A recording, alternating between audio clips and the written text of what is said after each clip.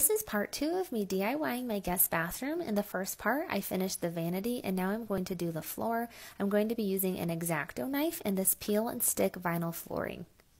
These tiles came as 12 by 12 squares, but I'm cutting them to be 4 by 12 rectangles instead. I went ahead and cut the entire box of tiles to be this size, and then I laid them out on the floor, and I'm going to do a herringbone pattern. This tile was really simple to use. All you do is peel the paper off of the back, and the tile is really sticky and sticks right to your floor. I went ahead and laid all of the tiles down throughout the entire bathroom, and I did the same pattern throughout the entire floor. I made sure that each piece was spaced the exact same distance from the other pieces. If you wanted, you could use spacers, but I decided not to. I used an X-Acto knife to cut the weird pieces and the ones around the corners, and I found that this tile was really easy to cut.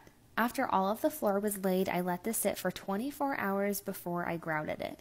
I bought a light gray colored grout and I mixed it according to the instructions, and then I started applying it to the floor. I worked in really small sections at a time, and I used my float to spread all of the grout throughout the floor. After it sat for enough time, I went through with a wet sponge, wiped it down, and then I did the next section. I went ahead and repeated this process to the entire floor until everything was grouted, and then after it sat for about 24 hours, I went through with a damp cloth and wiped it again. This entire flooring project was so simple and inexpensive, and I can't believe how good it looks. This entire project cost about $40 to complete.